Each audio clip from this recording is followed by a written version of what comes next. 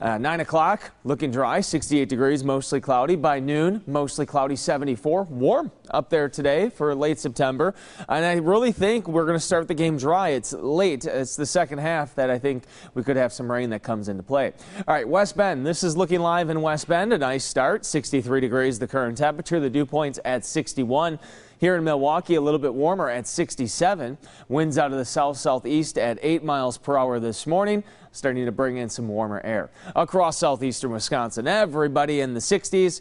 It's 62 in Lake Geneva, 63 in Watertown, 63 the current temperature in West Bend, and Fond du Lac at 64 degrees. Dew points also starting to climb into the lower 60s, so that means it's starting to feel a little bit on the humid side again. Weather headlines warming up today. Rain is going to hold off probably until late this afternoon. We'll time that out in just a second. Temperatures take a dip as we head into Monday. The Storm 4 Max radar across southeastern Wisconsin, all is quiet. You got to go over towards Minnesota and Iowa. Here's the rainfall that is going to slowly work in our direction out ahead of a cold front. So let's go through our future forecast here. Here's the time. This is 10 o'clock, and we do have some breaks in the clouds.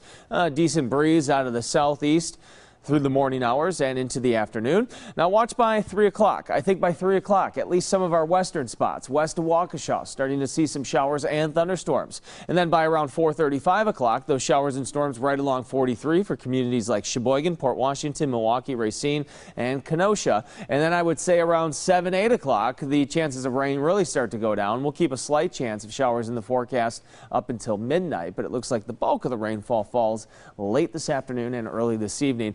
By tomorrow, we're starting the day dry but cooler with a west wind.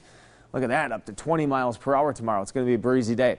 Your forecast for today, 76 for your high temperature, mostly cloudy and mild with thunderstorms likely late this afternoon. Now tonight, low temperature down into the 50s. Here comes some cooler air. 56 tonight, chance of showers early, becoming breezy and cooler. And here's the 7-day forecast. It is cool. Monday, Tuesday, Wednesday, high temperatures only in the 60s. Another chance of showers on Tuesday, 66 on Wednesday, with a little bit of a warm up next week.